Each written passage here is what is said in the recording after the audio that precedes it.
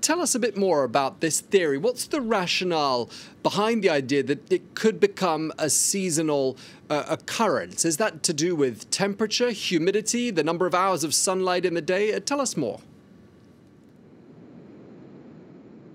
Yeah, so we looked at the early spread of COVID-19 throughout the world, and really once it had started in Wuhan, there was some early modeling done by different groups showing just based on travel and links like that, that the next epicenter was perhaps going to be in Southeast Asia, in countries such as Thailand and cities such as Bangkok.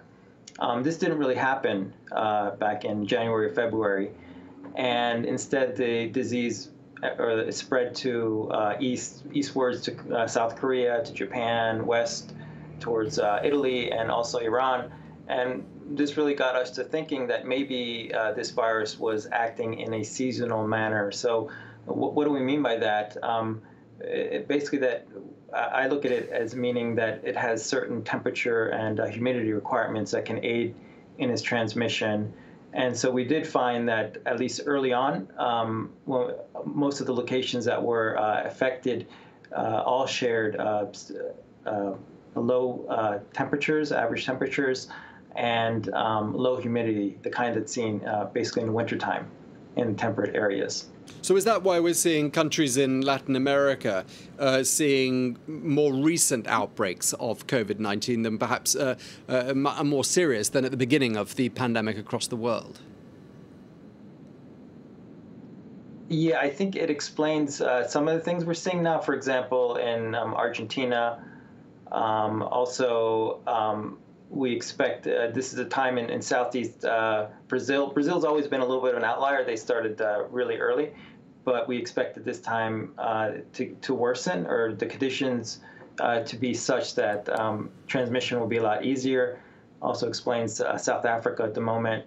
But that said, you know, I mean, there's countries that in the wintertime now that are at risk. For example, New Zealand or Australia. New Zealand in particular, they have very little cases, almost none.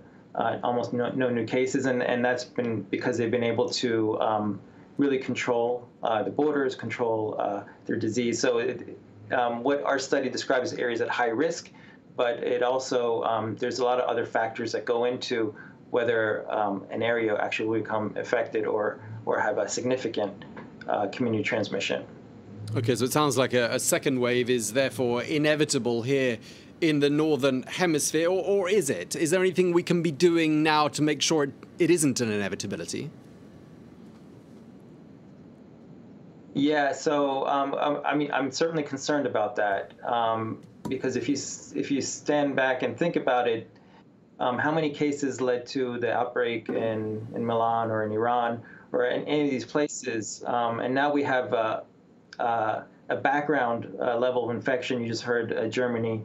You know, there's a spike in cases, and we know that throughout America, throughout Europe, there's still this background number of cases, and what's going to happen in the fall and the winter. Yeah, I'm definitely concerned about that. It doesn't mean it cannot be stopped.